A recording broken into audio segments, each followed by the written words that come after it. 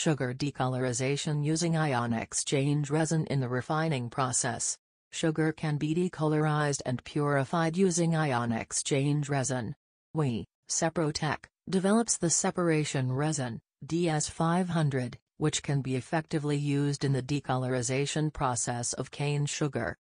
In this article, we will show you our new ion exchange resin for decolorizing sugar and compare ion exchange resin with activated carbon bleaching. Why bleach sugar?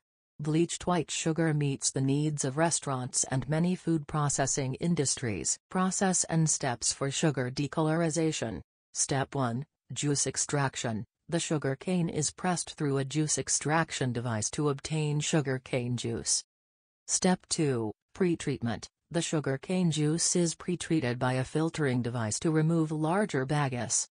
Step 3, Microfiltration Membrane Filtration. The pretreated sugar cane juice is filtered through a microfiltration membrane to obtain a sucrose juice clear solution.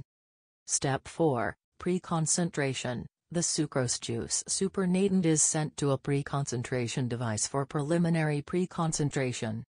Step 5, Ion exchange decolorization. Ion exchange decolorization of the pre-concentrated sucrose juice with an ion exchange resin. Step 6, Concentration. The sucrose juice obtained in Step F is sent to an evaporator for concentration, and the sugar liquid is concentrated to a hammer of 65 to 75 to obtain a sucrose concentrate. Step 7, Crystallization. When the sugar liquid is concentrated to excessive saturation, seeding, slowly cooling and crystallization.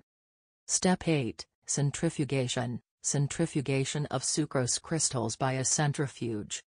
Step 9, Drying. The blast is dried to obtain a finished product.